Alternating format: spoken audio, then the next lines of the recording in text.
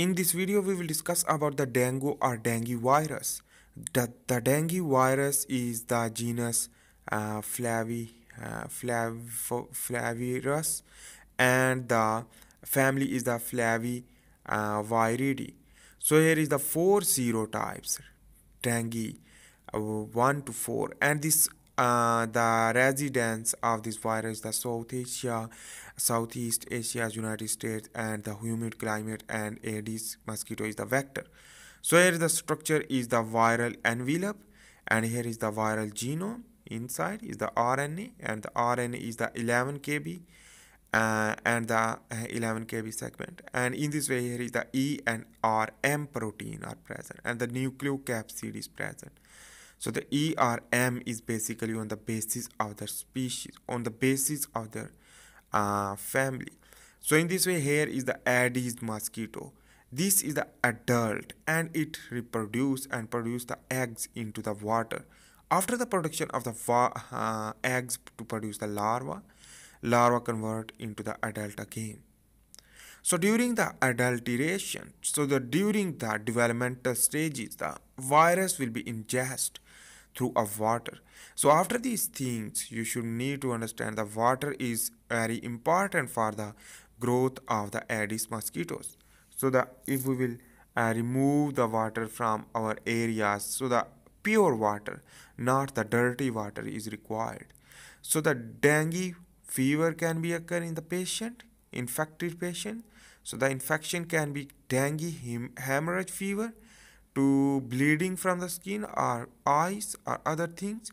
So that is why it is very, very dangerous. And it is the 50 to 100 million cases of dengue fever and 5 lakh cases of severe dengue. And the dengue hemorrhagic fever, and dengue shock syndrome, and DHF, and the 20,000 death per year can be an estimation. So this is the 5 lakh cases of the hemorrhagic fever to produce the bleeding, So the blood will be produced due to the unclotting, so the thin blood formation due to the heparin production. And on the other hand, here is the basically the platelets decrease due to the infection of the platelets. So here is a cell, and when infection from the skin to move into the artery or veins, so in this way it will go inside and contain a E protein. So here is the E attachment with the E protein, and this is the target cell. So after this target cell can be the dendritic cell or other cell, skin cell, or there are several type of cells. So in this way, here is the E protein will be bind with the cellular factors and target the cells. What is the cellular factor we will discuss here, including the heparin sulfate, mannose receptor, dendritic cell specific intercellular adhesion molecule 3, and grabbing non-integrin dendritic cell sign, and T cell immunoglobulin, and mucin domain team, it is collectively known as, and the tyrosine 3 AXL and MER is known as the TAM. So here is the infection will again the clathrin mediated endocytosis will be occur, the clathrin. After this, the endosomal compartment will be occur. In this way, the endosomal compartment will be occur, and the less pH with low pH changes the E protein structure, result viral membrane fusion. So the viral membrane fusion will be occur. So in this way, you can imagine that is that during the low pH, so the messenger RNA will be produced from the positive strand of RNA and the cytoplasm into the cytoplasm. And in this way, you should need to understand. We will discuss with a detail to understand. So let's begin to understand with the interaction with a virus and specific cell. For example, the dendritic cell. So the dendritic cell is the important part for the recognition of the antigen, but it will direct to the dendritic cell to rupture. So that is why the immune cell will be damaged. So in this way, here is the attachment site with the receptor, tyrosine kinase receptor or something other type of receptor, mannose receptor, or including the heparin sulfate. So on the other hand, here is the bind, and in this way you can see that is the endocytosis will be occur and move inside the endosome formation will be occur with the plasma membrane wrapping around it.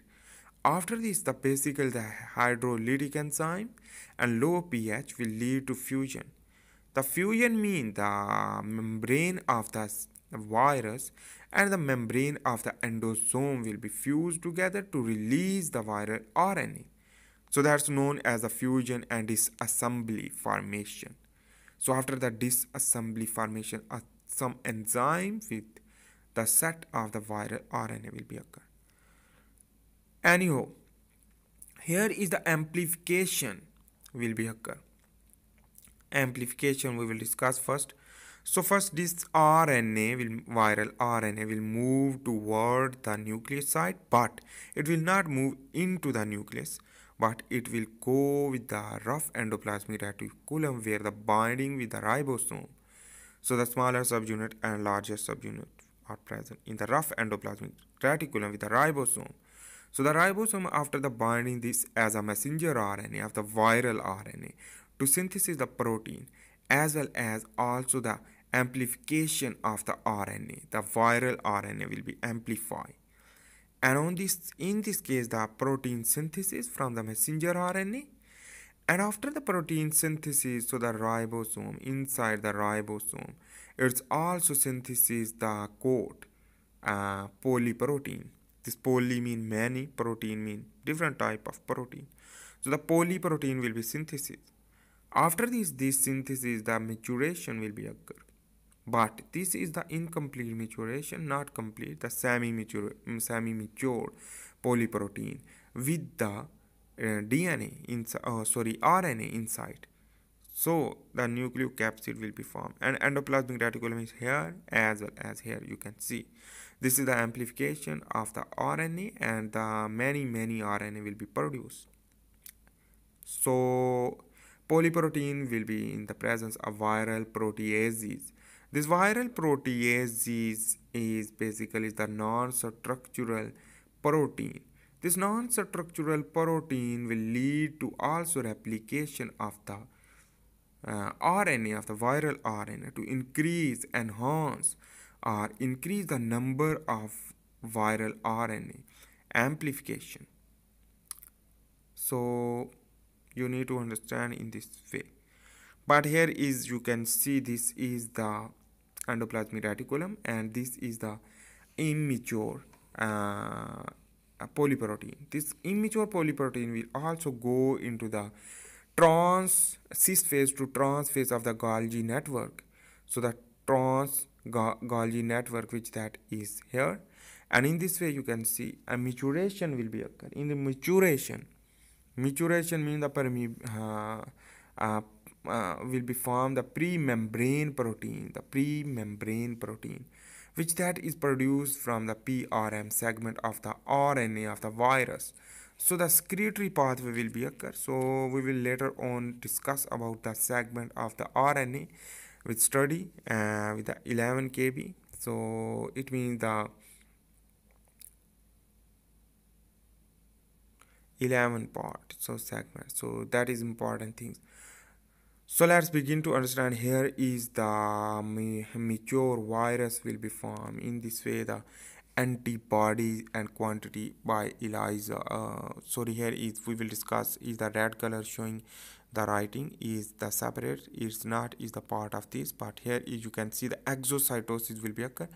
After this exocytosis, basically here is, you can identify the illness of the virus infection. So here is the horizontal is showing that is the acute illness, and the vertical here is showing that is the viral load. A real-time PCR can be show that the process. If you don't know about the real-time PCR, you can watch my video I have. So here is the production of antibody with the passage of time, the 50 days later. So here is the days horizontally. So here is the high acute illness due to the high number of the NS1 RNA. So on the other hand, the immunoglobulin, the type of 2 type, will after the IgG and IgM will be produced after the recovery. So the antibody quantity by ELISA test we can identify. So here let's begin to understand. Here is the segment. This segment is the DNA genome, is the 11 kb positive single RNA, single stranded RNA.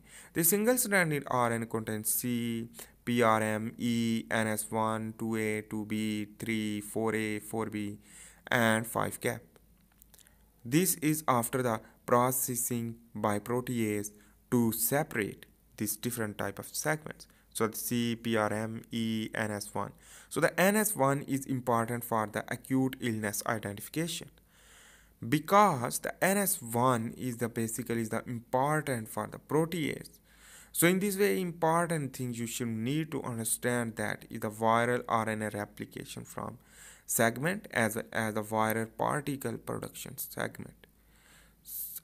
Here is the NS2B3, which that is the orange color shows that NS2B3 protease production segment. So here is the furin and here is the single peptidase which that is produced from it.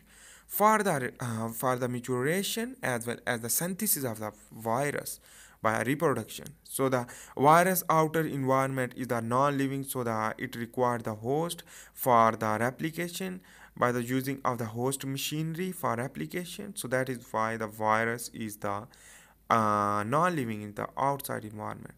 So here the vaccine can be occur. Here is the we can introduce with vaccine a new dengue vaccine is approved for us for use in children age 9 to 19 years with laboratory and concerned previous dengue virus infection and lining in areas where dengue is endemic.